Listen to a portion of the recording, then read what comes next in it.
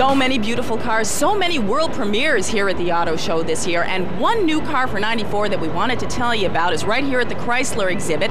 It's the Chrysler Neon. It's been making a lot of headlines, particularly because it's manufactured locally right here in northern Illinois, in Belvidere. Now, this car has been making a lot of headlines yesterday because the manufacturers have just found out that there is a slight problem in the engine that causes it to stall. So what they've done, there's 1,300 of the Neons that have been made. They are going to all be repaired. Chrysler has acted very swiftly on this, and they remain very firmly committed to the Neon, which remains a very important new American car, particularly right here in northern Illinois. Take a look.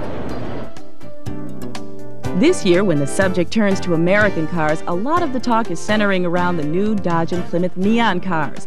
And in the U.S., the Neon is manufactured exclusively at Chrysler's Belvidere, Illinois plant, where the gala unveiling took place in November.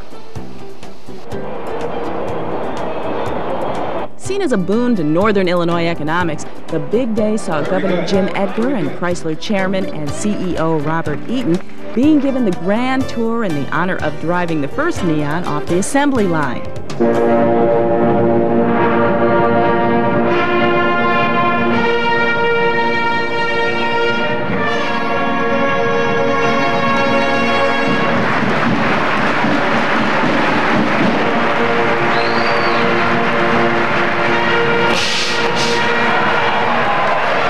Aimed at the compact car market, the Neon neatly fits the bill for the economy buyer with standard features like dual airbags, available anti-lock brakes, and integrated child safety seats.